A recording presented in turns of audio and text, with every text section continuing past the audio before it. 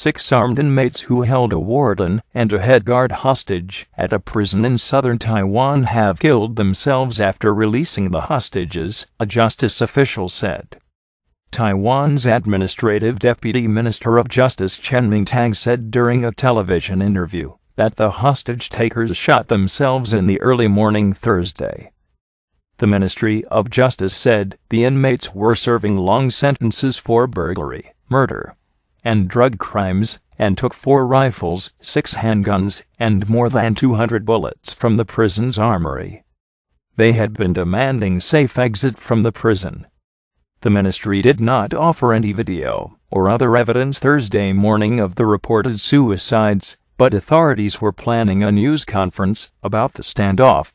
Earlier the ministry said it had not agreed to the demands of the inmates who were holding Warden Chen Chih and the head guard, after the pair offered to swap themselves for earlier hostages.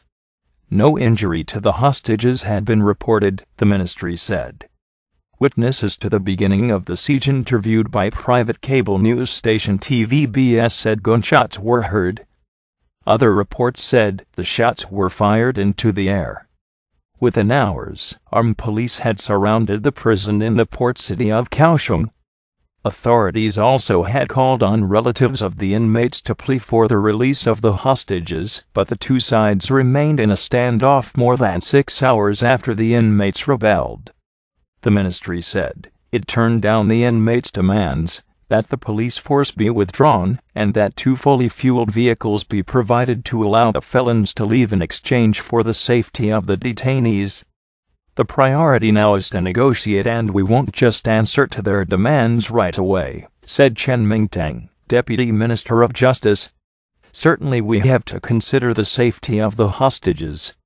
The ministry said the confrontation leader, Cheng Li-Te, belonged to the notorious mafia-type organization Bamboo Union, and is serving a 28.5-year sentence for homicide. The other 5 inmates are serving sentences ranging from 25 years to life.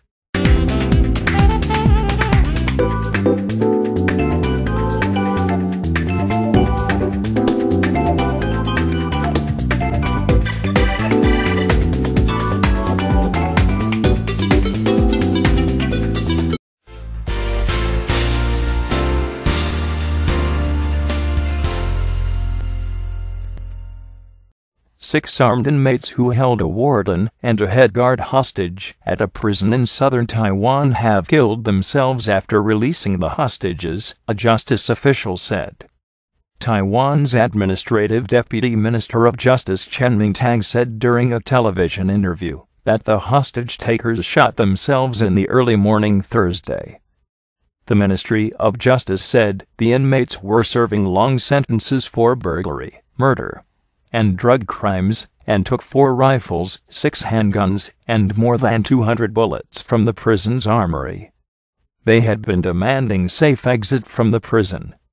The ministry did not offer any video or other evidence Thursday morning of the reported suicides, but authorities were planning a news conference about the standoff.